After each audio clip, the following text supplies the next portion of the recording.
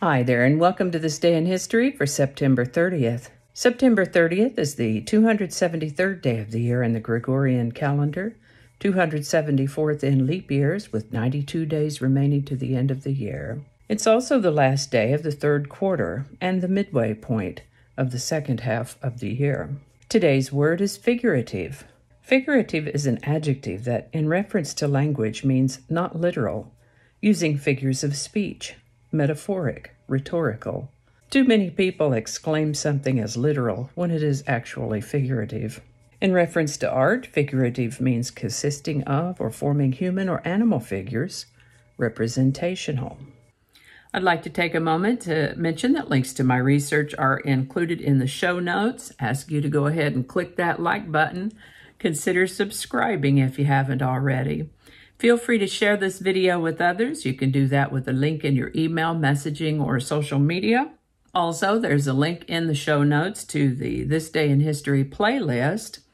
You can check out that playlist for other days in the series. I'll put it up in the cards also on YouTube. If you're watching on Vimeo, it'll just be in the show notes. With that, we're going to start with the birthday of the Persian mystic and poet Rumi, born September 30th, 1207. Henry IV was proclaimed King of England on September 30th, 1399. Spanish conquistador Hernando de Soto and his forces encountered fierce resistance on September 30th, 1541, from Tula natives as they entered the area that is now known as Western Arkansas. This is the birthday of German Baroque composer Johann Sebastiani, born September 30th, 1622. I've placed a link in the show notes to an example of his work. Nice harmonies. He lived to the age of about 60 or 61. September 30th, 1791 saw the first performance of Mozart's opera The Magic Flute, 2 months before his death. This is the birthday of William Wrigley, Jr., born September 30th, 1861. He founded the William Wrigley Jr. Company. I'm sure you've seen his products, Wrigley Chewing Gum. In 1916, he bought a stake in the Chicago Cubs baseball team with a group of other investors. One of the other stakeholders in this group came upon difficult times and found it necessary to sell some of his stock, and Wrigley bought them. Eventually, he sold all of his Cubs stock to Wrigley, making Wrigley the largest stockholder and principal owner of the ball club. And as you might know, Wrigley Field in Chicago is named after him.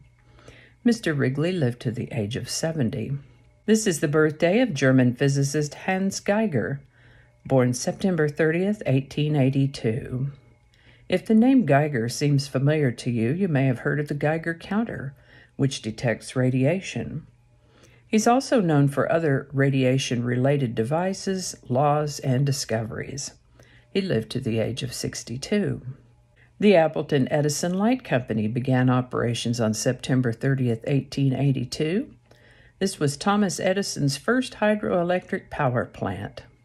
The final resting place of President William McKinley, the McKinley National Memorial, was dedicated in Canton, Ohio on September 30th, 1907. This is the birthday of the velvet-voiced Johnny Mathis, born September 30th, 1935. He's recorded a number of songs. I've linked one of them in the show notes for you. Still alive, Mr. Mathis turns 85 in 2020. The Hoover Dam sits on the border between Arizona and Nevada. It was dedicated on September 30th, 1935. The League of Nations unanimously outlawed intentional bombings of civilian populations on September 30th, 1938. NBC televised the first televised American football game on September 30th, 1939. The 1947 World Series launched several firsts. The first to be televised, the first to include an African-American player, the first to exceed $2 million in receipts, the first to see a pinch-hit home run, and the first to have 6 umpires on the field. Pakistan joined the United Nations on September 30th, 1947. The U.S. Navy submarine, USS Nautilus, was commissioned as the world's first nuclear-powered vessel on September 30th, 1954. This is the birthday of Polish singer-songwriter and record producer Basia, born September 30th, 1954. I remember her from the 80s, although it looks like she hasn't quite retired just yet. I've placed a link in the show notes for you to one of her songs. Basia turns 66 in 2020.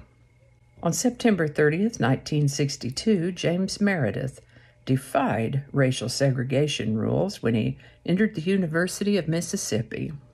Boeing 747 was introduced to the public for the first time on September 30th, 1968. A severe earthquake in India on September 30th, 1993. A 6.2 magnitude quake at Maharashtra, India, killing nearly 10,000 people and injuring tens of thousands more. Japan's second worst nuclear accident occurred at Tokiomura, Japan on September 30th, 1999. Yet another severe earthquake on September 30th, this time just off the coast of Sumatra, and this one in 2009, killing over 1,000 people. And still hurricane season on September 30th, 2009, Hurricane Matthew became a Category 5 hurricane, making it the strongest hurricane to form in the Caribbean since 2007. And I think that's going to do it for us today. I hope you learned something you didn't know before. I know I sure did. I always do. As always, links to my research are included in the show notes. If you enjoyed this series, you can check out the playlist that contains these videos, also in the show notes and in the iCards on YouTube. If you're watching on Vimeo, it'll just be in the show notes. Give it a like if you enjoyed this video. Consider subscribing if you haven't already. Feel free to share this video with others. You can do that with the link in your email, messaging, or social media. Thanks again, and I'll see you next time.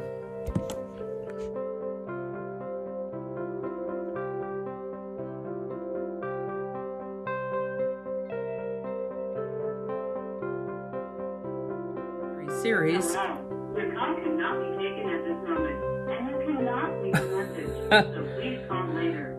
Okay, just leave that part out. That sounds like a pretty ambitious project. I made a typo and I don't know what it's supposed to say.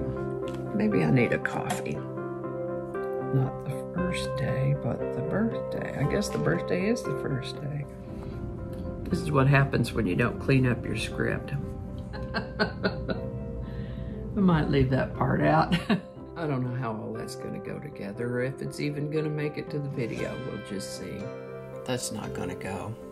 Yeah, we're going to cut those out. That'll all be laying on the cutting room floor. So I'll just do that whole thing over. That might not make it into the video. We'll see. Changing it up.